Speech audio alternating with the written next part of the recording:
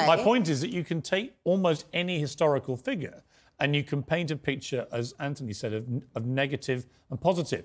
To me, what Churchill achieved in World War II overrides everything else. But why, though? So why does that supersede the fact that he caused thousands, tens of thousands of black deaths, and potentially, again, it's arguable, but potentially his decision-making led to the deaths of millions of Indians? So what you're saying... But that's not the true. Deaths, but, OK, so... But what we can say categorically is what I said about the Kenyan concentration camps. So if you think that the Kenyan concentration camps wasn't monstrous, then what you're doing is you're negating the thoughts and feelings and experiences of everyone else. Hello, welcome to my YouTube channel. Hope you are feeling good. Today we'll be checking out another video by Piers titled Churchill Was a Monster. Piers Morgan debates Winston Churchill with Black Lives Matter activist. Wow, I believe this is going to be an interesting one. Let's check it out. Go. Well, I'm joined now by Iman Ayton, who's organised her own Black Lives Matter protests, including the likes of actor John Boyega and Madonna, and royal historian and author Sir Anthony Seldon. So welcome to both of you. This is a really incendiary debate now. Never used to be. It used to be just everyone used to agree Winston Churchill was a national hero who saved us from the Nazis, and that was it. But now he's not. And I'll start, Iman, by saying this. I understand why young people look back at some of the things that Churchill was recorded as saying, some of the views that he held, and I understand why it may colour the judgment about him, literally, actually. But I also believe you should take all great figures in totality. I agree. Whether it's Gandhi, Mandela, Churchill, whoever it may be.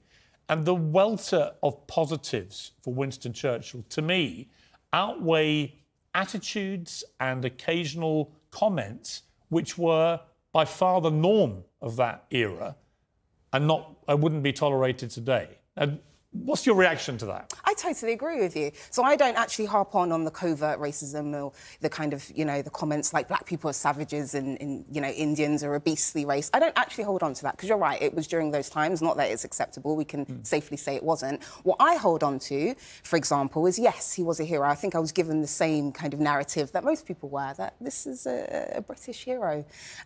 Admittedly, it was only when I saw Churchill was a racist, that graffiti that was written on his statue during Black Lives Matter, that prompted me, as a random person, to say, you know what, I'm going to go home and research Winston Churchill. And in doing that, I found the two things that resonated with me personally. The first was the 4 million Indians that died due to the Bengal famine, which was a direct result of Winston Churchill's decision-making. The second would have to be... Hold on. No, okay. Fair enough. But on that, I'll come back to you, because that is simply not true. OK, you can tell me the mythology why. that's built up around what happened, and I'll let the great historian fill in the blanks here, but there's a lot of mythology that's been fermenting about Churchill's culpability over the Bengal famine. Apart from anything else, he didn't cause the famine. The famine was caused by a cyclone. It was then massively exacerbated by a failure to get resource and food into the area because of the war and because of Japan's stranglehold on the area, and so on and so on. Churchill did direct other countries, including America and Australia, to try and send grain to Bengal. But he also prioritised, when it really came to it, British troops who were going to die of hunger as well. And as a British Prime Minister in a war, I'm not sure you can necessarily blame him. Now, which I've heard, and I totally agree with that. So my point is that it's very easy to say that Churchill caused the famine and the death of 4 million people. But actually, when you get into the weeds about what happened there, that's simply not accurate historically. Well, I said it was due to his decision-making. And secondly, that's not the only thing that resonated with me. The second thing that resonated with me with Piers was the fact that he built Kenyan concentration camps. So please school me and tell me I am wrong. He built Kenyan concentration camps 7 years after World War II, 7 years after defeating fascism, 7 years after getting rid of concentration camps for Jews. He decided after 7 years of growth and learning and all of this peace and all of this amazingness that Britain has achieved, we're now going to build concentration camps. And not for Jews, this time it's going to be for Kenyans. And we're now going to start making pillars, these kind of different instruments that literally crush and rip the testicles off of Kenyan men. And we're going to do that 7 years after defeating Nazism. So, yes, I've got a different perspective. We've heard the view, and it's a view clearly shared by a lot of young people. I mean, staggering, these new statistics now of people who really dislike Churchill and have no respect for him?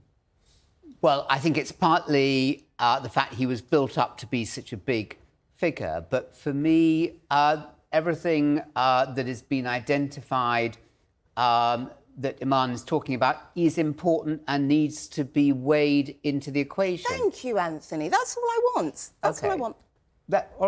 Because we are all mixtures of good and bad. I agree. Every leader.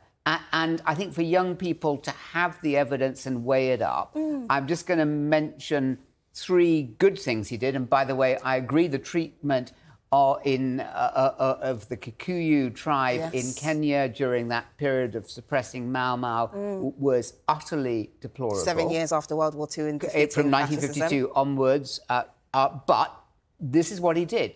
He did, on the welfare state, he was a core person building the welfare state before the First World War, and as Prime Minister in the Second World War, he oversaw the Beveridge Report and encouraged it, which has been enormously the benefit. Secondly, he was the first politician to spot the end of the Cold War. In 1953, he made an extraordinary speech after the death of Stalin, saying we can't carry on as we were. And thirdly, there was what he did in the Second World War, where Hitler, 6 million Jews, 50 million dead in that war, he did stand up when Britain was alone. So to give young people the evidence on both sides and let them come to their own judgment and to recognise that every leader, us, me, you, Piers, everyone, is a mixture of good and bad. But not monstrous, and that's my issue. Not everyone is a mixture of monstrous and hero. Well, you so say good that. and bad is one thing, but being monstrous, deciding to actually crush and rip take one of my black men, but take one of my heroes like Nelson Mandela. He was on the no-fly list for this country throughout most of the 70s. Right? He was a man that many viewed to be a terrorist. And then he came out and he turned out to be one of the all-time great peacemakers. Now, again, do you take his life in totality, Mandela, or do you say that actually anyone involved in any form of activity which could be classed as terrorism is a monster, and therefore there is no chance for a public figure to redeem? Did Nelson Mandela sanction making pliers that crushed and ripped the testicles off of black men? Did Nelson Mandela do that, Piers? What he did sanction was he sanctioned activity which by today's standards would be construed as terrorism. But so we can safely say that, yes, everyone is good and bad. I'm not negating that point. The issue is... my point is that you can take almost any historical figure and you can paint a picture, as Anthony said, of negative and positive. To me, what Churchill achieved in World War II overrides everything else. But why, though? So why does that supersede the fact that he caused thousands, tens of thousands of black deaths, and potentially, again, it's arguable, but potentially his decision-making led to the deaths of millions of Indians? So what you're saying... But that's not true. But what we can say categorically is what I said about the Kenyan concentration camps. So if you think that the Kenyan concentration camps wasn't monstrous, then what you're doing is you're negating the thoughts and feelings and experiences of everyone else. I don't actually negate anything that Churchill did on the negative side. I think a lot of the things he said were certainly racially tinged at best. But what about the things that he did? What about the pliers that I've just told you? We're not defending that at all, right? So and that's the point. We need to balance the argument. I agree with Anthony. Yeah, but my point is, argument I agree, but where on your balanced argument does the pendulum swing to saving the world from the Nazis? Oh, I agree. No, see, this is the thing. I'm not the extremist. I don't throw the baby out with the bathwater. Maybe you're used to those types of guests here. I'm not that type of person. I believe in balance. So I actually agree with you. I think he did incredible things. Okay. But I think it's also important to acknowledge that he also did really monstrous things. And we should present both arguments and allow people to establish how they feel. As indeed you have. OK, so the sheer fact that we're having this discussion now, that we are here able to talk, is because he led this country to stand up against a fascist dictator who, like many of the leaders in the world today, many want to, China, Russia, North Korea and more, want to squeeze free debate, the kind of discussion we have at the moment. We can go back, have our separate lives. We're not going to be put in... We wouldn't be having it under Nazi Germany, right? I agree with you. I'm not disputing your point. So give them the facts. And I think that perhaps it was inevitable. There was so much adulation of Churchill. There's now a steep... I mean, that's a really extraordinary figure. 80% of young people have a negative picture. I think that maybe in 5 years' time it will rebalance. I think myself will disagree, Imam, on this, that I think that it will be overwhelmingly positive about Churchill while not ignoring the downside. And I think if people can learn about humanity then, that people's flaws, including what he did or what he sanctioned as Prime Minister in the 1950s in Kenya, weigh all that, then that's real education. That's what history is about. I mean, there are proper arguments to be had about the carpet bombing of Dresden in World War II, which many people think was completely unacceptable. Churchill would argue, if he was here, he's not, but if he was, he would argue it was a necessary evil to facilitate the hastening of the ending of the war. Now, a lot of people don't agree with that historically. But if you're a wartime leader, you've got to make horrendous decisions. I totally agree with you. And I bring it back to just having an inclusive mindset. And I think that's the issue here, that many people seem to not, or let me just put it this way. I don't think people are disputing the fact that he's a hero. I think that many people are disputing the fact that he is also a monster. And that is where the problem lies, Piers. I'm not saying he's not a hero. Everything that you've just said, I agree. I think it's awesome. But I also have to take into account that the Indian population that died, potentially because of his decision-making, probably wouldn't have called him a hero. I have to take into account that the men that were having their testicles ripped from their bodies probably wouldn't call Winston Churchill a hero either. So again, it comes down to an inclusive mentality. When you take into account everyone's feelings, it becomes a lot harder to then definitively say someone is a hero or a villain. Okay. What you usually do is say they are both. You take into account they are racist, you take into account that they are a hero, and you take into account that they are Anthony, final point on Churchill. Before I turn to you. I think he sanctioned some monstrous things. Personally, I don't think he was a monster. I think he had a deeply... So sanctioning monstrous things doesn't make you a monster. Is that right, Anthony? Let's just make sure you're clear. If you do monstrous things, you're not a monster. Is that correct? I think that... Is that correct? Well, let me ask you a difficult question. Do you think the unleashing of 2 nuclear weapons in World War II at Hiroshima and Nagasaki, was that justified or was that monstrous?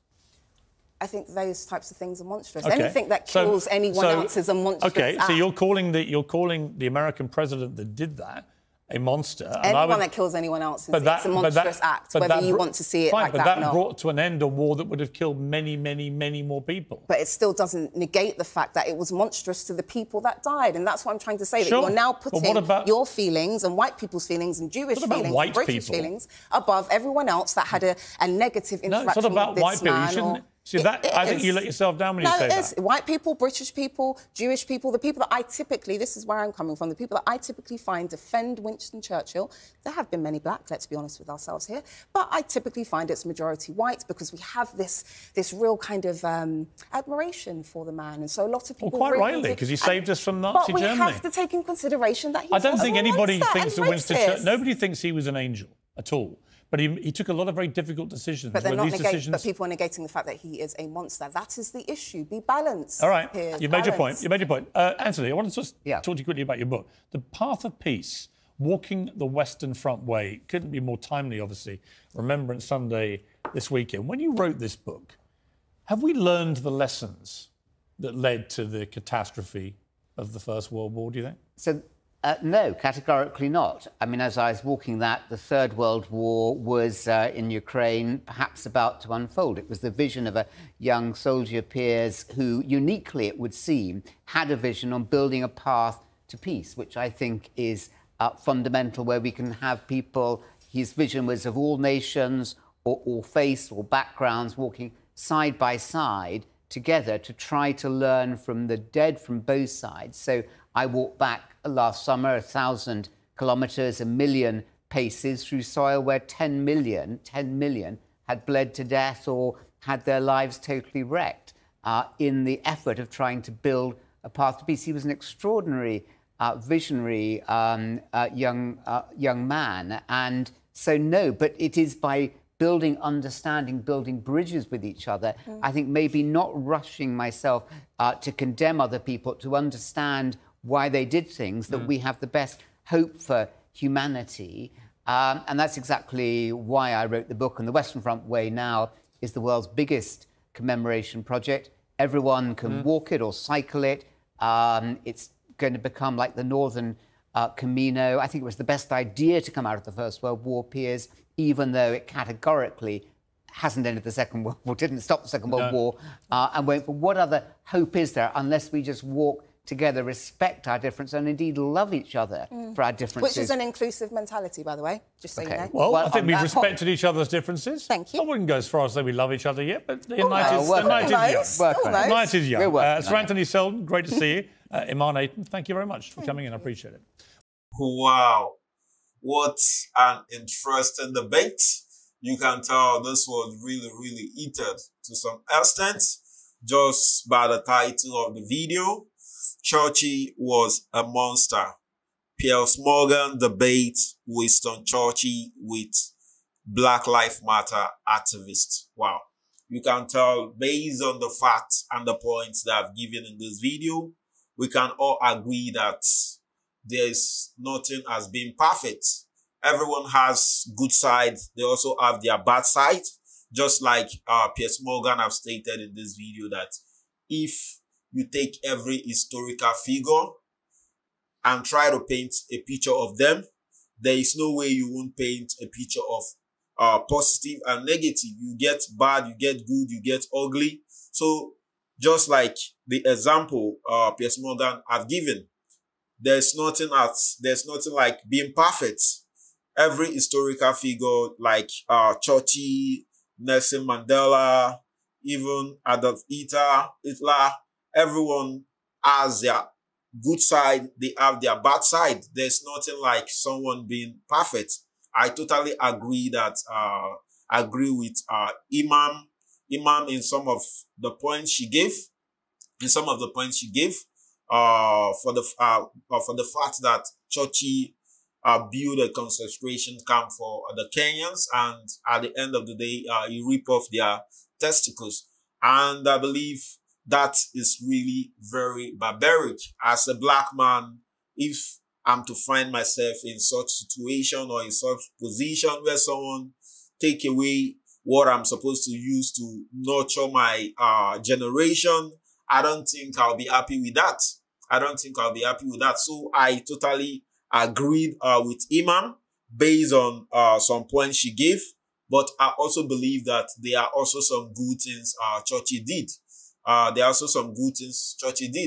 If not for the decision he took during his time, I believe even the free speech they're having right now, even the free speech Piers Morgan and Imam, the debate they're having right now, I don't think it will be possible if not because of the decision Churchill have made during his time to bring the British people out of Nazism. So I believe there is no one that is perfect. Everyone has their good side. Everyone has their bad side.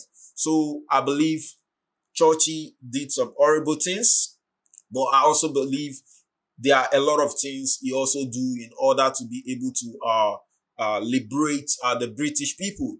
Just like the points that they have stated in this video, that if you take every historical figure according to history, there's no way you won't see some good they have done. There's no way you will see some bad. Just like the example of Nelson Mandela they gave, that Nelson Mandela led some group into protests, into liberation and all that. But believe me, some of the people he led in order to be able to defend their people, some of them were also violent. That's what Piers Morgan was saying, that if it was to be during this time, that some of his action would have been considered as terrorism. And if you also consider the history of America, how the black people fought for the independence of black and fought to end racism, you can tell that there are also some violent ones, but in all, they are all fighting for the better good. So we have to understand that before you try to judge people, you have to look at their good side. You also have to look at their bad side. You don't have to just judge them based on the bad things they did. You also have to consider the good things they also did. Just like even I myself, I believe I have some things that I might have done that is not totally perfect. Just like sometimes you see people watching my reaction videos, some of them, they have their different views that this black guy is not being honest, this black guy is being barbaric and all that. So people are always going to have different view about what you do. And I believe that there's nothing as 100% perfect. People are always going to have their ups and downs. And I believe if you would have been in the position where Churchill is, that he made those decisions, you could have also made some horrible decisions, and you could have also made some good decisions. So before you judge people, you don't have to judge them based on the wrong they did. You also have to consider the good thing they did. And we agree that right now, British UK is a free country, and it was all because of the contribution that have been made by a lot of people that were in position of power, just like Churchill. So we also have to appreciate them for that. We don't need to always condemn them because of the bad things they did. I totally agree that there are some bad things they did. Just like Imam mentioned that there are some certain problems, certain situations Churchill didn't handle well. Just like he talks about that a lot of Indians lose their life during the time of famine because they have nothing to feed themselves on, and Imam is blaming it on Churchill. That is because of the decision Churchill took. So if you were also to be in that position, there's no 100% that you would have done better. So we just have to believe that sometimes people have their bad, people have their good. There's nothing like being 100%. So I've really learned a lot listening to Imam, listening to Piers Morgan, and I've come to understand that, though I've come to understand based on the facts they have stated in this video, that Churchill has contributed a lot to the British people, but we are not also going to deny the fact that there are also some horrible things he did. But nevertheless, his contribution that he made to the British people is because of his contribution that right now everyone is having their freedom. So this is really interesting. So I'd also like to hear your view on this topic. Was Churchill a racist, or do you consider Winston Churchill a racist? Keep the comments coming. Don't forget to click on the subscribe button, click on the like button. Do have a nice day.